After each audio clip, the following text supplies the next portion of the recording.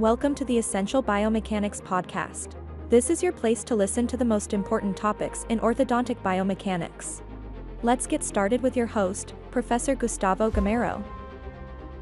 Hello everyone, I'm Gustavo Gameiro, and it's my pleasure to share with you my first podcast about the book, The 10 Fundamental Concepts of Biomechanics.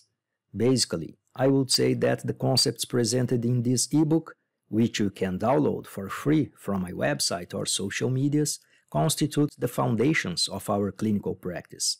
If you apply the knowledge of scientific biomechanics in your clinical routine, the quality of your treatments will improve, and you will work much more efficiently.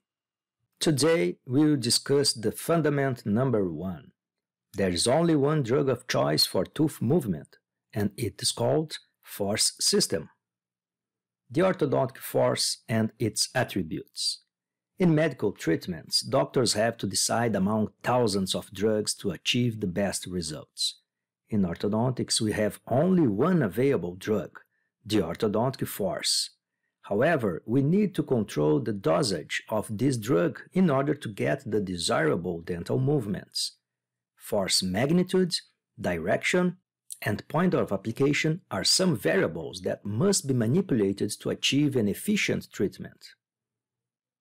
The most important parameter of all is the line of action of force, which in this case can be easily visualized by the spring itself.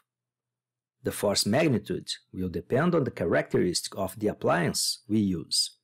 They can be springs, elastics, wires, or any agent capable of applying a mechanical stimulus to the teeth. The point of application represents the point of contact of our appliance with the tooth to be moved. Whenever possible, this decision is made by the professional. Optimal force values, the search for the ideal force. The classic concept of optimal force was proposed by Schwarz in 1932, when describing that the optimal force would be the one capable of altering tissue pressure without occluding the blood vessels of the periodontal ligament.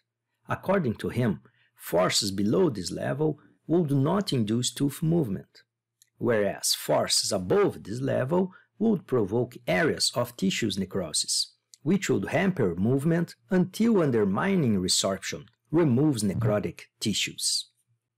Considering the biological aspect, we have 3 zones of force values, with distinct cellular and clinical response. In the innocuous zones, we have very low forces, with no movement at all. In the optimal zone, we have the maximum movement with minimal damage.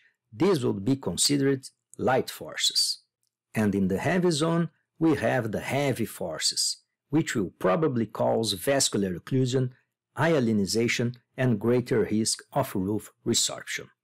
Theoretically, the term light is used for forces that are within the optimal zone range. However, it's very difficult to establish the real numerical difference between a light and a heavy force in the clinical practice. For example, if we apply a force considered light, such as 25 grams, in a smoother and homogeneous alveolar ligament-bone interface, this force will probably not cause much damage and tissue strains, being therefore considered light from the biological aspect. However, if the same force is applied in a more irregular and rough ligament-bone interface, for example, the tissue strains will be larger, leading this force to be considered heavy in this situation. InterIndividual Difference. Optimal individualized values. It's necessary to understand that the impact of force magnitude on tissue response depends on a number of factors, such as type of movement, roof size and morphology, support tissue conditions, local cell population, and the ability of cellular response to adapt to these stimuli.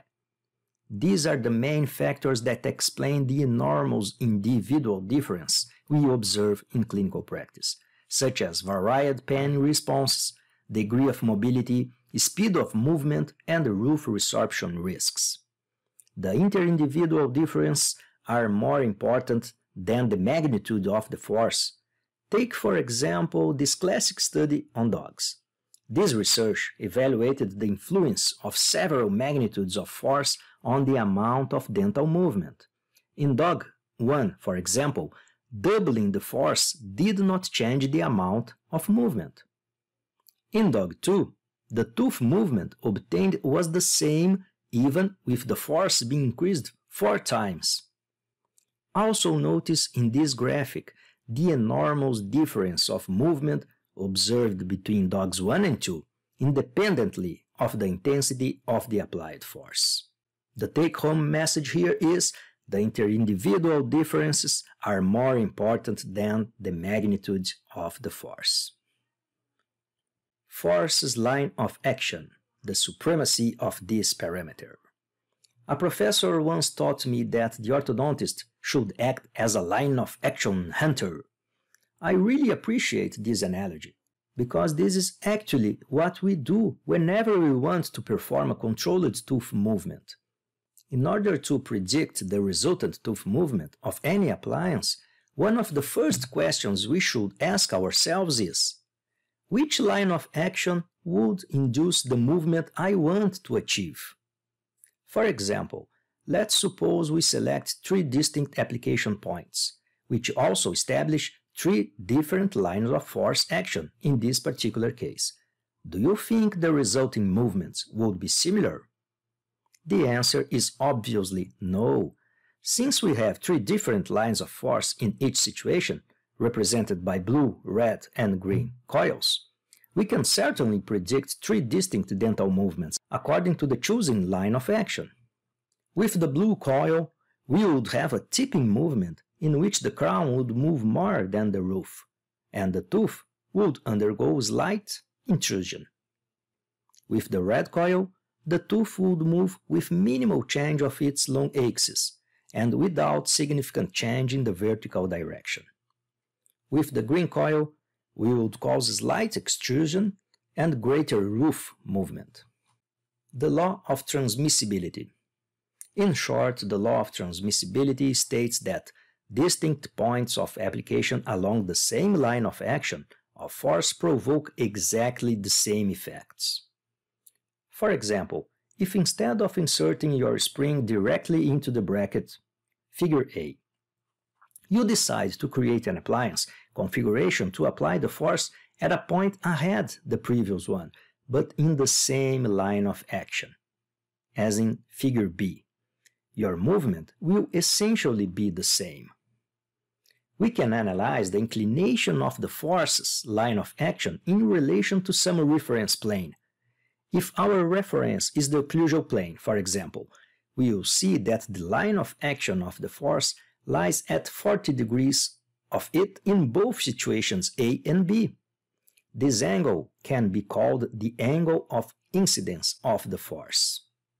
Thanks for listening my podcast. I hope you enjoyed this journey into the 10 fundamental concepts of biomechanics.